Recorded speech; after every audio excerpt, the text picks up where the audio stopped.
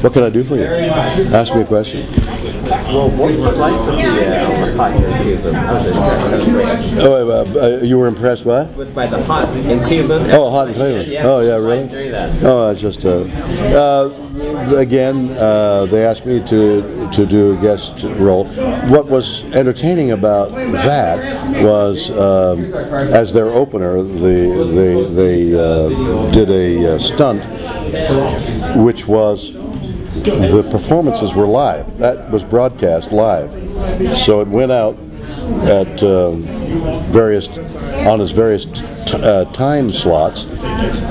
But it was a live performance. There was no going back. And some of the people got really nervous about that because they hadn't been ever or hadn't been on stage in a long while. So to sustain a performance and know that if you stuttered, there was no cut, let's do that again. It was there. So everybody rehearsed very, very hard. Did a lot of drilling, and mostly it went well. I want to hear about the new album. New album. What's the concept? Who are the guest stars?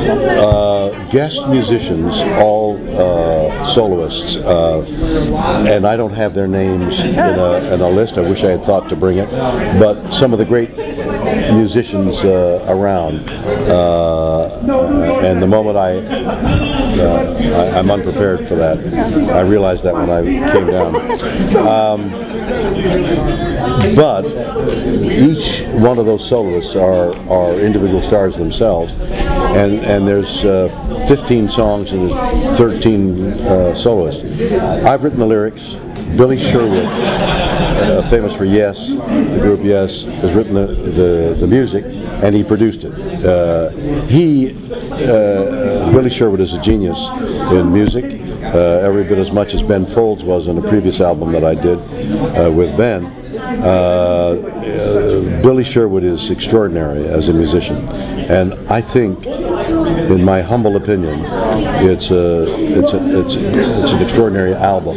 It's different, and I hope you'll like it. I hope you'll like it as much as I do.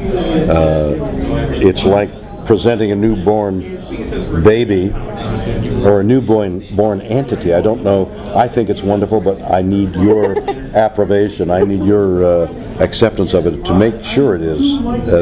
Otherwise, it's not as good as I thought. But we'll see. Your documentaries have been absolutely amazing. Thank you. The Captains, Get a Life, I just saw recently. Yeah. I mean, please tell me you have more. Get a Life Up Close is a new one coming out.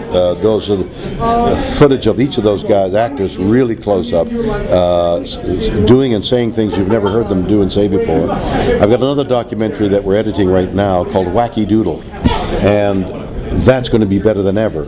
I'm learning the process. In doing a documentary, it's like doing a story. You don't know what the story is until you're halfway through. You know, oh my God, then A killed B, I guess, you know. And now you've got, you're able to sleuth it. But when you were interviewing before, you knew A killed B. You didn't know what the story was. Well, that's the same as doing a documentary. You get halfway through the story or the process, and you realize, oh my God, that's what it's about. So somewhere in that process, 3 days into it, I realized what I was doing was doing a documentary on power in a studio, on a set. Who has the power? Mm-hmm. But it's told through the story of the story is told through the means of the next generation and the struggle that went on the first 2 years of the next generation.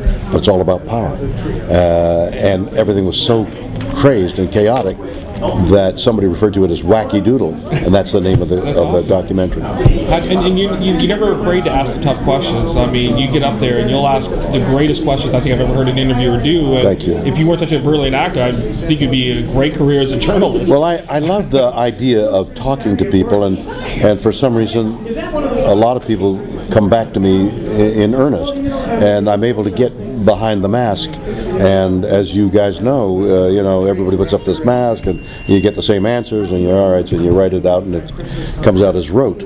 But if you can get behind it for some reason, for some methodology that you've used in your questioning, you've gotten behind the mask, you suddenly see an aspect that's not been seen before, and you realize how how exultant, how joyful it is to have a conversation in which there's discovery. It's been nearly 30 years since that Get a Life sketch was on Saturday Night Live. Could you have foreseen the rise of something like Comic-Con since then? Just how big they've gotten conventions? How big Comic-Con is going to be? Well, just conventions in general. Oh, yeah. It's a whole new form of entertainment, really. It started off here as comic books.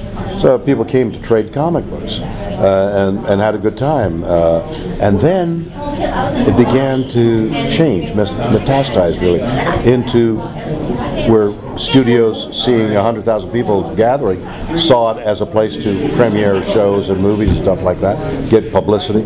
So now big stars started to come down, then people are attracted. And suddenly there's a ferment going on. You guys are here who weren't here 10 years ago, but now are here because of the attractions. It's a whole new form of entertainment, and they're all going on all over the country. This is one of the big ones. There's one in New York, there's one in Atlanta, and then all in every city, some of them not major cities, there are Comic-Cons or conventions going on. One of the documentaries I've just finished, which I called Get a Life, is who goes to conventions. In this case, who goes to the Star Trek conventions. I make that discovery, but who goes to conventions is an interesting concept. Reading more Raw Nerve? No, I did 3 years of Raw Nerve, and it seems to be done. I enjoyed it very much.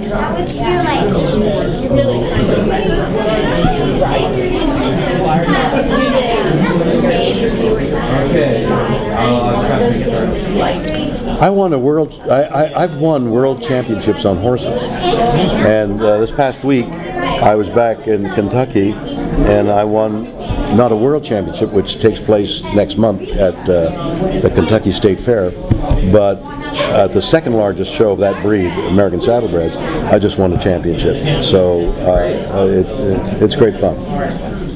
So what's next after everything that you've done? Taking a nap? Yeah, I may not wake up. What else would you really want to? No, I'll keep plugging away. I'm doing a lot of interesting things. I got a wonderful script, comedic script that I've got at places. I've got an interesting concept for a reality show that I got at places. These documentaries are intriguing. We're talking to people about television series and stuff like that. So, see what happens. Be a reality series with you, or yes, I would host it. Yeah. But the idea behind it has humanity to it. It isn't just silly rendering. Premise? I'm a little afraid to. It's a different. It's a good idea, and it could easily be stolen. Yeah. But it involves commiserating and commemorating with people whose lives have been destroyed. Do you have more dates coming up on sitcoms or? I'm fantasizing that I'll tour in this with this album. We got a group, Billy Sherwood's group, 5 guys who are great musicians, and I go to Vegas and tour a little bit with this music. Oh, great! Isn't that wild? Yeah. If it works out, if the album is as good as I think it is, it'll work out. If it's not, try something else. Seems like you've got a lot of options. One last question. So coming to Comic-Con year after year, and there's multiple, Comic-Cons and conventions every year. What is it that keeps you coming back to talk to the fans about it? Well, the publicity aspect of it. Everybody's here selling something. The network, TV Land, is selling their shows, and I've got all these projects. So they asked me to come and help them at that panel, and as a result, I have my opportunity to tell you about what I'm doing, as well as TV Land's slate of new shows. So it works hand in glove. Do you think if you weren't working on anything too actively, do you think you'd still be coming back and reaching out? Well, I'd feel a little awkward in that, why was I here? So, you know, and I've been in that position. What am I doing here? Is an awkward feeling.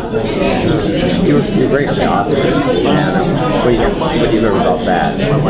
Well, the director, 30 seconds, 15 seconds before we were on the air, he said, "All right, everybody, good show. Remember, we're in front of 4.2 billion people."